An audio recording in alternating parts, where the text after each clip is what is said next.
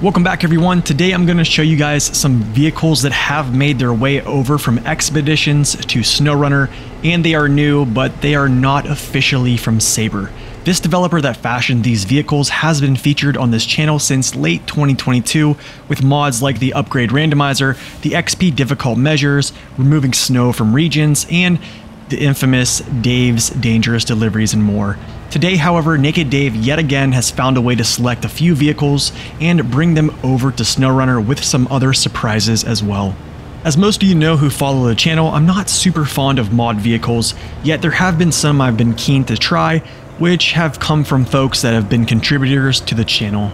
Before revealing these 7 Expedition vehicles, let's just start with a surprise first that we mentioned just a minute ago. In Expeditions, roof racks were able to be placed on many areas of the vehicle, and they are also customizable with resources of your choosing. Now, thanks to Dave's efforts, these vehicles have roof racks similar to Expeditions, while also being customizable. Attaching these add-ons require certain fenders, racks, or bumpers. The options that you can choose are essentially up to you to fit your mission. I personally was absolutely shocked to see something like this. And the second and last surprise here before we start is that it is available for consoles except for the Nintendo Switch.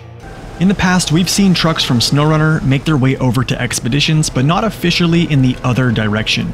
Indeed, some folks have been able to do this prior to Dave, but I don't believe they've been able to implement the add-ons, resources, and toolkits with their respective roof racks. Not to mention all the Halloween skins that you're going to see here shortly. Alright guys, let's check out these 7 vehicles.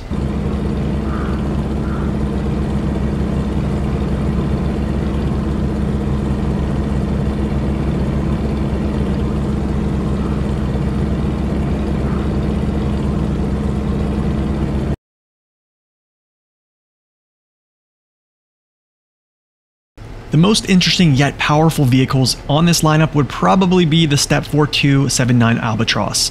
Boasting an engine share with a Tega, 59-inch custom tires, amazing ground clearance, always-on features, respectable stability, and add-ons that actually fit the vehicle. Not to mention it has a front and rear steer, making its maneuverability fantastic, while being able to catch itself when jarred off balance with that sharp steering. Something you might notice pretty much across the board with most of these vehicles is their gearbox options. They aren't necessarily the same as what we've been used to. In reference, the high-range gearbox isn't really as fast as the normal high-range gearbox you'd have in SnowRunner, but the vehicle seems to handle its top gear very well even under load. There's not really much I don't like about the Albatross, other than the sporadic fuel consumption, which essentially is natural pending terrain and load. Truthfully, I'm still not used to how sharp it can steer. There might be some folks wondering why it doesn't have more add-ons like a saddle and such, but I believe if it did, its suspension would probably compress too much without the power of a dually tire adding a rear mass scale and stiffening its suspension to handle those loads. Currently, its off-road prowess is around similar to the Vorons and Tegas of old, which would potentially put this vehicle at the top of its class as well.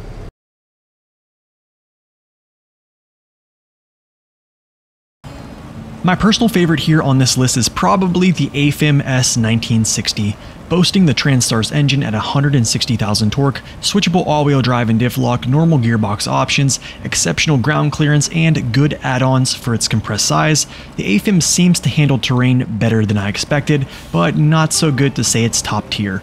Like the Albatross, its stability used to feel like it's had glue on its tires, but with some adjustments, this truck is comparable to the Zix 5368.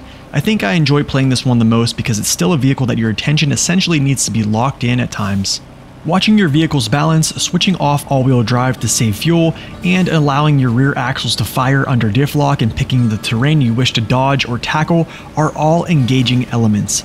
In my humblest opinion, that's the gameplay I love. The only things I would probably knock on the 1960 is its fuel tank size, but those techniques that we just mentioned and the roof racks provided can help mitigate this.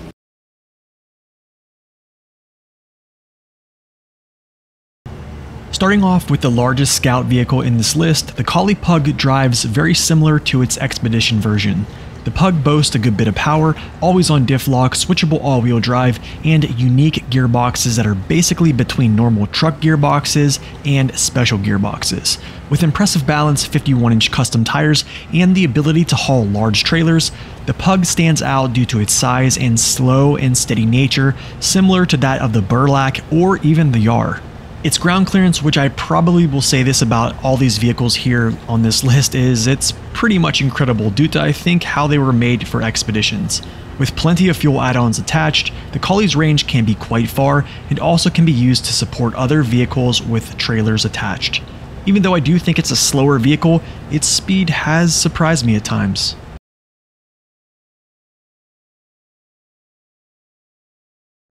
The Shiba 6J Overlander, in short, is one crazy scout with its unique roof racks, gearboxes that are a little bit slower than normal scout gearboxes, yet it doesn't look that way from how quick and agile it feels when driving. With either gearbox of your choosing, the Overlander, in my opinion, will probably outperform most small vanilla scouts. Compared to that of the 4x4, due to its rapid nature, the Shiba actually feels good to drive at speed. Its steering, balance, and power will impress you, plus its roof racks and overall aggressive aesthetic is pleasing as well.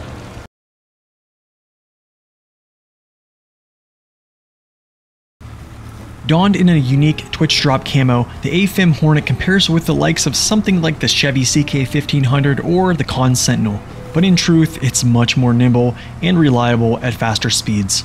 As you can see here on the video, you basically can just spam the clutch bump and keep this truck pushing the pace even with slower gearbox options.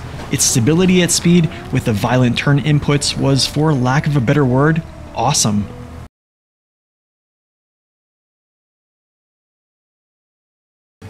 The Cotco Canyon in Expeditions was a decent truck with good balance and was outfitted with roof racks as you see here on the video.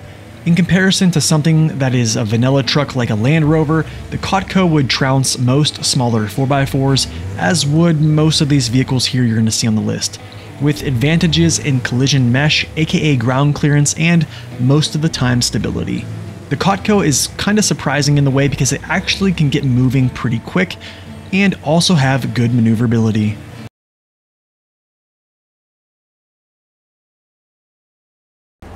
Last, but honestly the truck that shocked me the most of these smaller 4x4s is the Siro.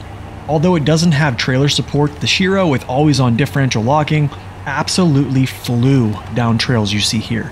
At speed, scouts in the game usually feel really squirrely to drive, as mentioned in prior videos, but here there wasn't really a moment I felt uncomfortable with the vehicle's fast pace and quick response steering. Compared to something like a Jeep or a Land Rover, I definitely feel this truck would be an upgrade. Its balance and its off-road ability and smooth drive, personally to me, felt great. As a bonus footage here, I wanted to add in some trucks from a friend and contributor to this channel since pretty much 2021.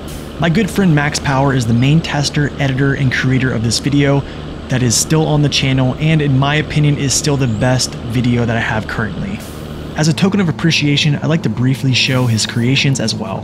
Max has made mod maps which are inspired by MudRunner and has some purpose-driven vehicle mods here that we're going to show shortly.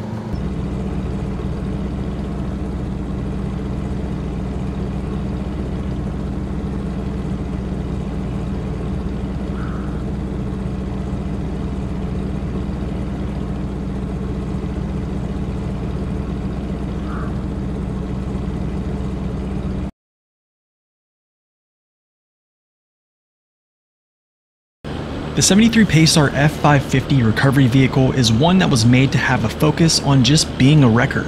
Something you'll notice here, some of these trucks don't have many add-ons, but they are purposed this way to be a part of your fleet to fulfill the role of the add-ons provided. The 550 also has an actual Detroit diesel engine name, realistic fuel capacities, larger tires to aid in recovery and hauling via saddle, and many other things. You will also notice its power should be greater than that of the normal 5070 Paystar in-game.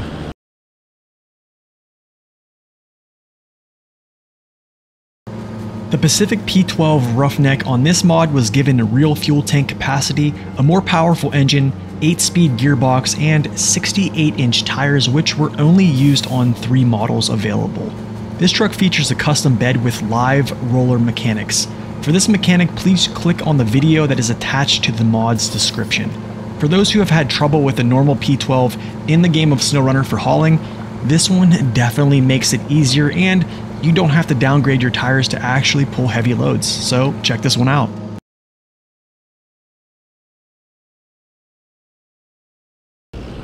The last mod, and probably my favorite here, even though I'm going to just briefly describe it, is the Paystar F-5050, which in short is essentially a more stable, more powerful, and more versatile 5070. Out of all the trucks in the game, the P12 and the Paystars have been such a pleasure to use, but I have to admit, playing around with these mods and actually seeing them not struggle can feel quite good. So in closing folks, no, I am not turning over to mods, but I do have to admire the talent, especially those who have helped this channel in ways that I simply cannot repay, but I hope this is a good start. So here's to MaxPower and NakedDave. So until next time y'all, God bless and stay upright.